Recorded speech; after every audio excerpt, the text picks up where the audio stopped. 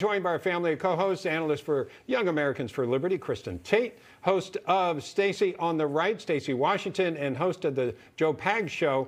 Turned out perfectly. His name turns out to be Joe Pags. So, Kristen, I wanted to get your take on this as far as the president. What kind of game is going on? Do you think this is constitutional? Give me your thoughts about the impeachment trial, which is supposed to start next week. Well, all of this is largely political theater for the Democrats. I mean, Trump is gone. He's out of office. This has nothing to do with actually removing him. I believe that this is part of a larger plan by the Democrats to keep Trump in the news and continue to make him the symbol for the GOP so that they can try to make it seem like all Republicans are responsible for the riots and, you know, continue calling mainstream Republicans terrorists. This is all just about messaging and branding for them. And unfortunately, this is the kind of thing that our leaders in Washington, D.C. are focused on right now. Instead of trying to cut government spending, get people back to work, and help us kind of crawl out of this recession that we're in. Yeah, Joe, what are people talking about on your show? I'm sure you talk to a lot of folks when you're doing your radio show. What matters to them about the impeachment trial next week? Well, what they believe, and I believe they're right, is that this is for two reasons. I don't disagree with anything the previous guest said, but the first reason was I want to be able to say that we impeached him twice. The second reason is we want to stop him from ever running for office again. And my listeners and what I say, what I opine about, is why are they so afraid of this guy running for office again? He was a horrible president, according to them. He's a xenophobe. He's a racist. He's a something-ophobe. He's all these horrible things. Why are they so afraid of him running again? Because they know that he's got a lot of support. There's a groundswell of support. My listeners don't like it.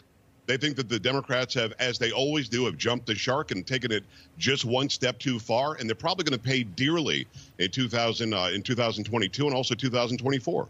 Yeah, you know, something that strikes me, Stacy, is the Republicans are having a lot of infighting, right? You have some of the traditional Republicans, and then you have some that I consider more populist members of the Republican Party who voted very fervently for President Trump. What he was able to do is bring those together, and now they're fighting, right?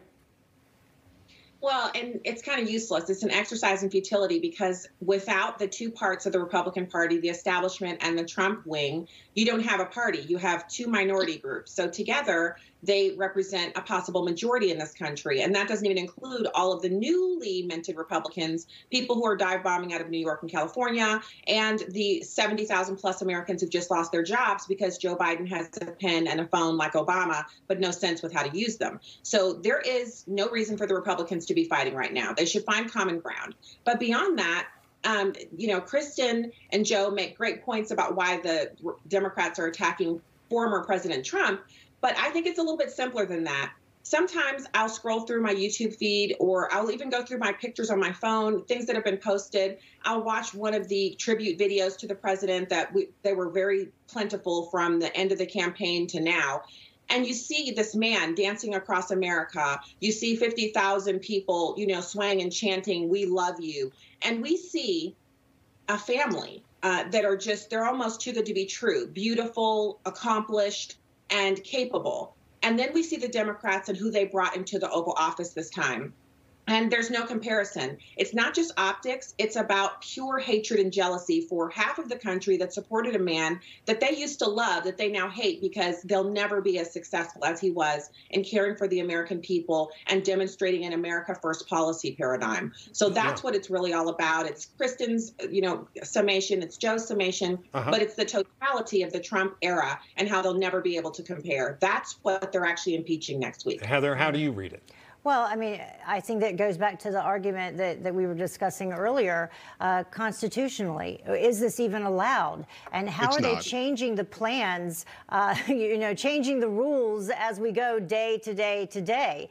And what we were discussing earlier in the last hour, specifically the former president's attorneys are arguing that the former president is protected by the First Amendment because he is now a private citizen in, whereas you have the impeachment managers in their brief, which is arguing that he is not protected under the First Amendment as a government official. So you have two sides, and I do agree with Stacy. I think the bottom line is a lot of folks are afraid if he runs again in 2024, and ultimately that's what this is about. Yeah, something. Hey, Bob and Heather, can I give you guys just one quick thought on what Heather just said, if you don't mind? Go ahead.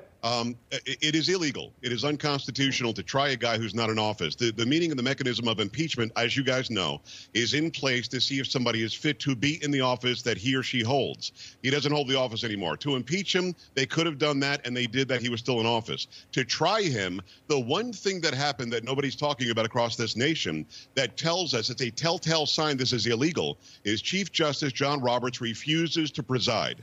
When he says, I'm not going to preside, he's saying the Constitution says I preside over a trial in the Senate for a person who is holding office to make sure that the trial goes well. When he said, I'm not going to do it, they gave it to Pat Leahy or something. Yeah. When that happened, that was a telltale sign that this is unconstitutional. The Chief Justice just told us all that. Yeah. What's interesting about that also, you mentioned Patrick Leahy. He will also vote. Right. I mean, and that certainly wouldn't be the case. Right. It wasn't in the first impeachment because the Chief Justice did not vote. So we're going to take a break here. A lot more to talk about because there's a lot happening, including today. Something happened we want to talk about.